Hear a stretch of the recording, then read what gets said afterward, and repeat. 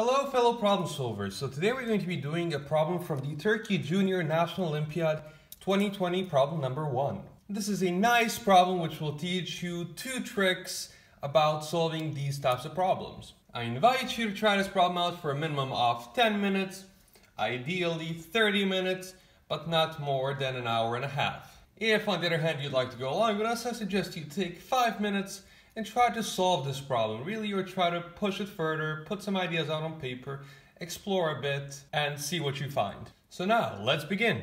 So, what the problem is asking us is to find all pairs of real numbers, x and y, such that this thing holds true. Now, with these types of problems, we have one equation and 2 unknowns.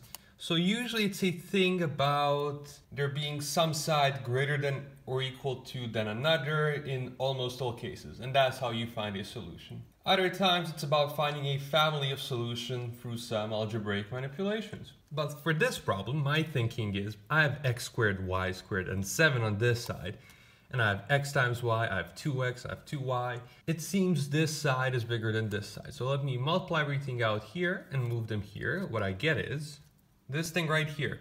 So 2x squared, y squared, 7, minus 2x, minus 2y, minus 2xy, minus 2 is equal to 0. Now here I invite you to take another 5 minutes and see what would you do with this thing. And there are really 2 approaches that I take. One approach is, okay, let me see if I can factor these things out. Okay, so I have 2xy, so I'll need to have an x minus y squared.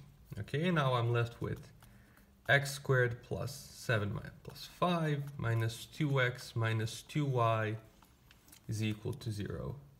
Okay, now I still need to handle this x. I still have a y missing here.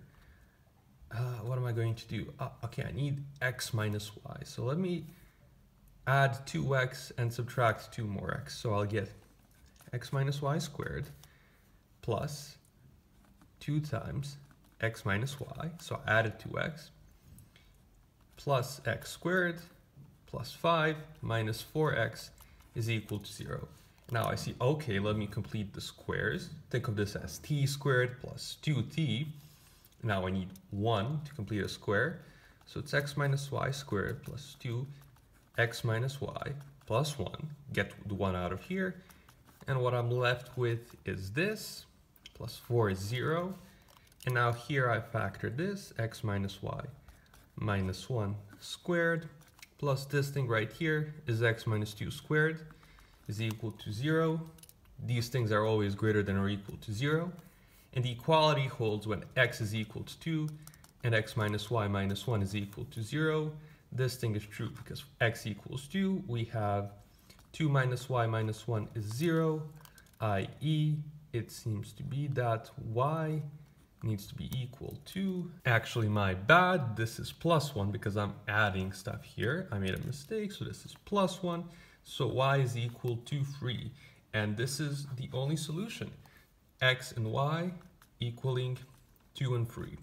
Now this will be good enough, a good enough argument to solve the problem, but I want to show you a different type of argument. Namely, what we had at the beginning was this thing right here. Now, this is also a quadratic in x and a quadratic in y. And it doesn't matter which one you look it through. I'm going to look at it as a quadratic in x. What do I have? 2x squared minus x times 2 plus y.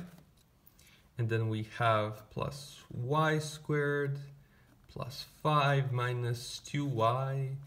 And this is equal to 0. And now the discriminant of this quadratic equation, or the whole thing, x is equal to x1, 2 is equal to this, plus and minus, the square root of the discriminant over 4. And now what is the discriminant? Well, we have this squared, so it's 2 plus y squared minus 4 times this times this. So it's minus 4 y squared minus 2y plus 5 times 2. So that's the discriminant. Actually, again, a minor mistake. This is 2y and this is 2y. You should be careful with your algebra. And this is 2y here as well. So now this thing right here is going to equal 1 plus y squared minus 4 times, I'll write actually 8 times, what's this? This is y minus 1 squared plus 4.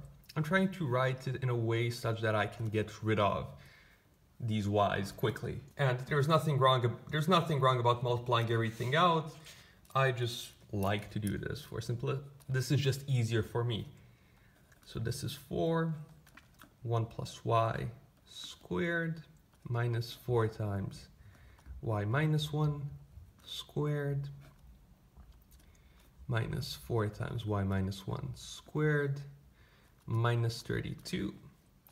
And this is a difference of squares, namely it is 4 times, so this minus this is going to be equal to 2, and this plus this is going to be equal to what?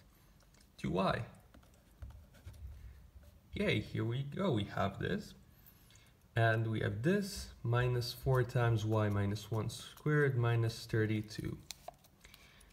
And now this thing, we have how many y? We have 2 times 2 times 4, 16. Here we will have 8. So we will be left with 8y minus 4y squared. And this is minus 4 minus 32 minus, what is this? 36 is equal to 0. Is equal to, this is wrong. Because again, an algebraic mistake. This is 4. This is going to be a plus, and it's minus 4y. So we have 16, which means we have 20y, if I'm not mistaken. So now let's actually check it out. We have 8y here. So we plus 8y. This is 16. Okay, no, we have 24. So this whole thing is going to be equal to 4 times. Okay, let's do minus 4 times y squared minus 24 over 4 is 6y, and going to be plus 9. And now this thing is equal to negative 4 times y minus 3 squared. So we have the discriminant is equal to, so we have x1, 2 is equal to, let's divide everything by 2, we can get the 4 out as well. It's going to be 1 plus 2y, we get the 4 out, we get 1 plus y actually, over 2, plus and minus, what's in the discriminant? Negative y minus 3 squared, the square root of this. The only time this thing right here is a real number is if the discriminant is greater than or equal to 0, which means this must be greater than or equal to 0, but because this is always less than or equal to 0, then the only solution we have is when y is equal to 3, and from there we get x is 1 plus y over 2, i.e. x is equal to 1 plus 3 over 2 is equal to 2, and that's our only solution. And as always, thanks for problem solving.